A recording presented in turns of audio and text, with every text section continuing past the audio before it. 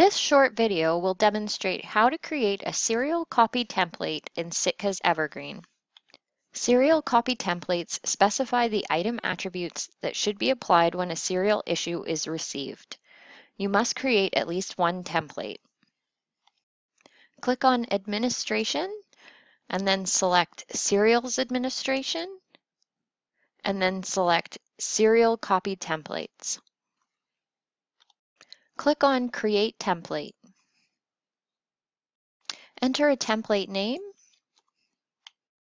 and then choose the item attributes to be saved in this template.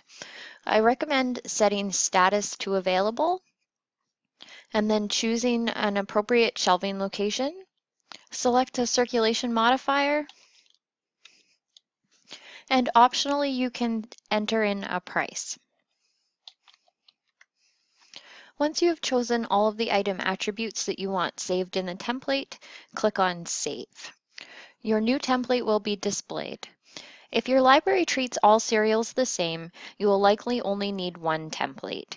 You may need multiple templates if you have different types of magazines, like regular magazines and juvenile magazines. You can create as many templates as needed. If your library has multiple serial copy templates, you may consider customizing your column configuration. You can choose to display columns like circulation modifier and location to make it easy to see which attributes have been applied to each template. Use the column picker in the function bar to choose which columns you would like to display. Remember to save your columns once you have them set the way you want them. You can make changes to your serial copy templates. Check the box beside the template you would like to edit, click on Actions, and select Edit Template. Make the changes that you would like, and then click on Save. While there is an option to delete a serial copy template, you cannot delete a template that is currently used by a subscription.